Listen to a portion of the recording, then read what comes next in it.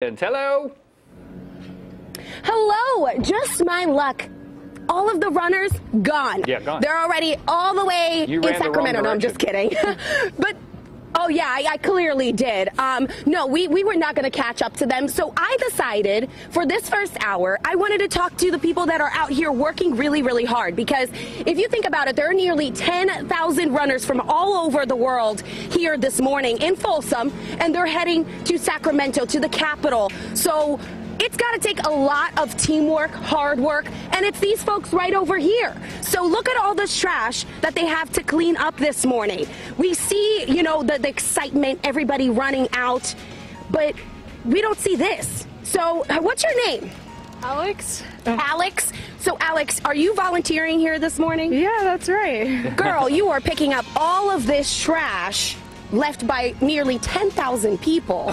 So why do you come out and help out? I mean, this is the 37th year, so it's a really big deal.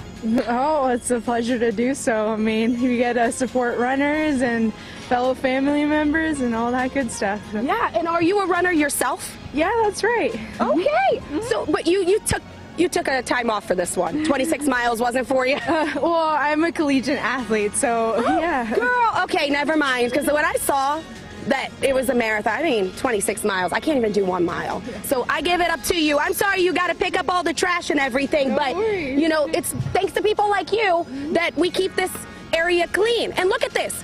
All of these people, they're volunteering out here, but we're going to be live in the final stages where they end the race, and we're going to bring you all of those runners. We're going to talk to them, but for now, I'm going to toss it to you in the studio because I think I need to start helping them out a little bit. That's a lot of things left behind. A lot of things.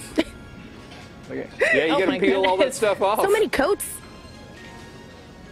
Wow. I always wondered, do they all these coats? Well, right, I always wondered, do they come back and get their jackets, or they just? I think they know. Do they come back and get their jackets?